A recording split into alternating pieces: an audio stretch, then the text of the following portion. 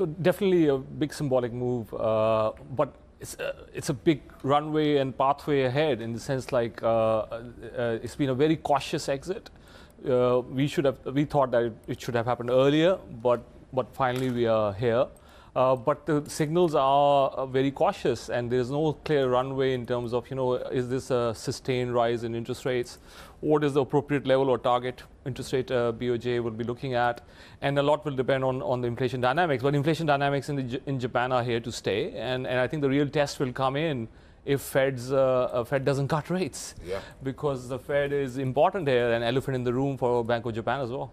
Yeah, I mean, they speak about perhaps not rushing in a sense of trying to normalize things out here. But what does this do you think, overall, for things like the yen, if you're looking to get in on yen, for example? I mean, it doesn't look like they're looking to shore that up and strengthen it.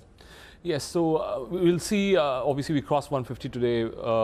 I think all eyes will be on the Ministry of Finance now, because we saw this level being critical in the past. But I think yen's role has changed. So historically, we used to view yen as a risk-off currency, but it hasn't played that role because inflation has been higher.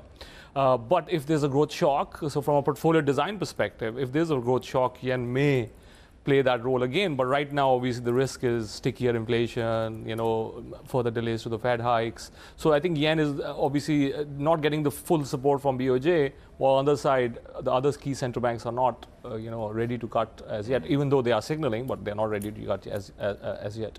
I started out the show just talking about the comparison between European banks and Japanese ones, and we've been through this cycle where we've seen a genuine change in profitability around the NIM story for the European banks.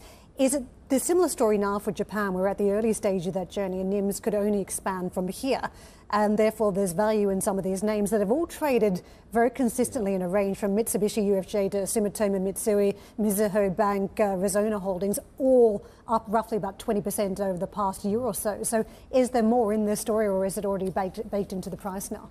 I think I would say structurally Japan is underweight, so the demand for Japanese assets is likely to rise, especially equities. And they have done a lot of corporate reforms. The dividend story is coming back. Net issuance has turned negative, which means that net buybacks are becoming more powerful. And on Karen, you raise an important point. Obviously, the NIM story has been very important for Europe. But Japan is, I think, further behind the journey. So it can be a multi-year journey. But the risk is that it doesn't get disrupted by a proper slowdown. Inflation, is obviously those kind of standard risks, if downsides risk to inflation going forward, but it doesn't seem to be the case. But overall, underweight in Japan is a huge, it's a big fact, and it will start to move in the direction we are seeing, which is people going back and getting interest. In fact, in our franchises, the strongest interest we see is in Japanese equities right now.